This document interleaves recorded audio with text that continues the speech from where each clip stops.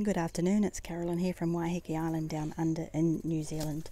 In this series I'm talking about popular landscaping plants, and in this video I'm going to be talking about this plant, which is a rosemary, and it's the spreading rosemary or the ground cover rosemary. There's three things that you need to know about this plant. One is that it's drought tolerant. It'll grow just about anywhere in a very, very dry situation, which is great. The second thing you need to know is that it grows really quickly, and these were tiny. We put these in about 6 months ago. They were just a tiny little thing on the top, and it needs a lot of maintenance to get these ground covers looking and staying really low. See all these pieces here? This needs to be done about once a month. You need to come along and cut these off so that you don't end up with plants that grow really tall and out of control. At the moment we're trying to train these ones to come down and cover this rock wall. So we're going to remove all of these, take all of these off. And the beauty of this is that it brings me to the next point. Rosemary is edible.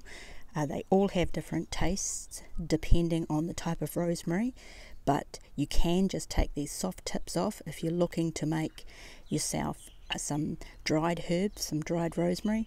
This is the way to do it. You may as well maintain it and get something out of it at the same time. One extra thing I forgot to mention is that when these come into flower, they flower for most of the year, and what that means is that you've got colour in your garden, and it also means that you've got lots of bees in your garden as well, because the bees just love these. Let's just conclude by recapping what I've said about these perennials. These are really drought tolerant.